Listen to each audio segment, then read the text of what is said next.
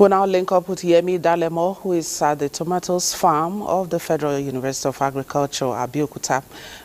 This is Cherry News. And so, Yemi, how soon should Nigerians expect the harvest? And are there plans to make this intervention all year round? Thank you. I am already at the 2 hectares of land where it's cultivated just about 2 weeks ago as an intervention to address the tomato scarcity and high cost of tomatoes that we are having in the southwest here.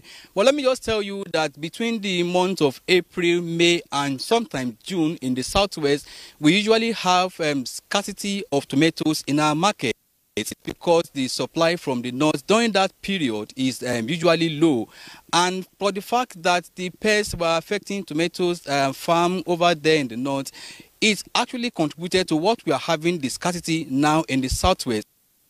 You know, our women have devised other alternatives towards having that reddish color in their soup and stew. If you listen to that background report, you see that we mentioned the use of cucumber, carrots and other things to just give the soup that reddish nature in their stew.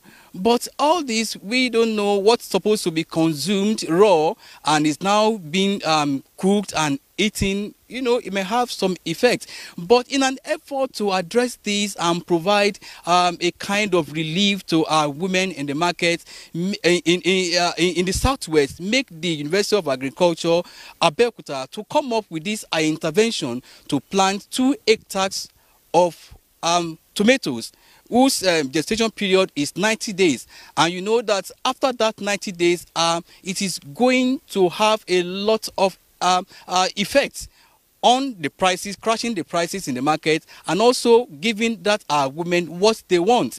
So at the farm now, I have the farm director, Mr. Emmanuel Bankole, who is going to tell us about this intervention and other interventions.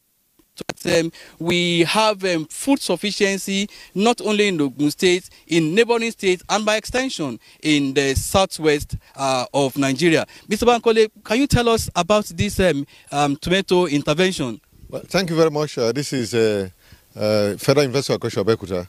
What you are seeing today is just part of what we have been doing. These 2 hectares it's work of our students in the farm practical year. For a whole year, they will do their practicals, and this is what you are seeing.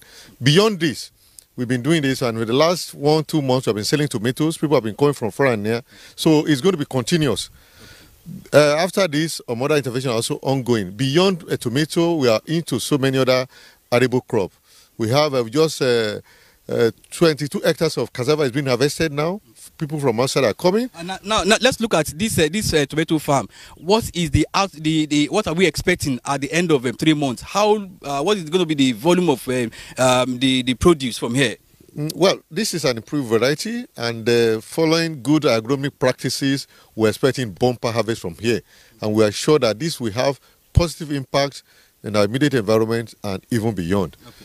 Well, from here, it's going to be, at the end of 3 months, we are going to have a lot of tomatoes in the market, and it's going to be of a good help to our women. And I'll hand over to the studio. Thank you very much,